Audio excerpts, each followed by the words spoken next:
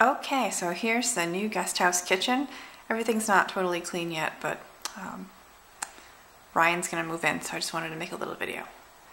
Alright, so here's the bathroom, so you can see what's going on. Joelle cleaned the shower, it's super clean. Bathroom.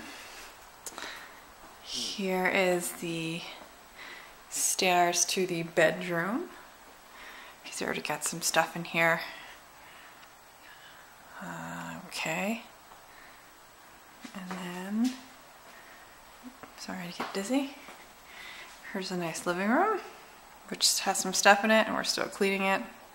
He's gonna keep the table and the side table in this, which is great because we don't have any room for it. And here's the new kitchen. Doom, doom, doom, doom. All right. As you can see, everything really fits really close.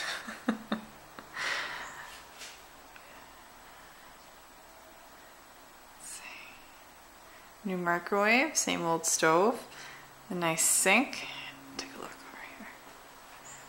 So we got this nice new IKEA farmhouse sink. It's nice because you can go right up against it. See, here's me. And then you don't have to go too far for the sink.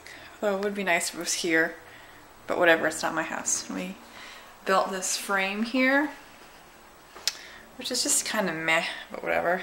Could do a better job. We put in some tiles, way over budget.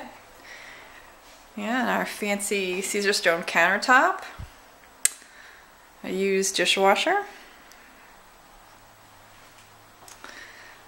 Here. We put in Lazy Susans. Ooh. The cabinets are all the soft close. Except for that one is not soft close. It's a fancy new microwave, nice clean stove.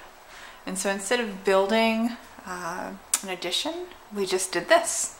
We put up a white fence made of plastic. So it lets some light in. It's not really part of the house, but he can use it. And it actually looks better from our side. We don't have to look at all these doors. And over here I replaced the light with this $15 fixture and an LED instead of that giant one. And we did this. We put in this washer dryer, $1,100, oh my god. And we put in this tiny little glass door. Glass door. And out here, in 2 weeks, there's going to be a patio. It's going to be dug down though, and the patio is going to go about to that water heater there. I'm chipping off the concrete.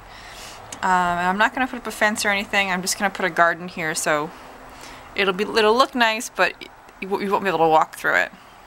I don't want to put up a fence. So anyway, that is the new guest house. It's kind of tight. You can't be fat if you want to live here, but it's not bad. And there it is. All rented. Alright, bye everyone.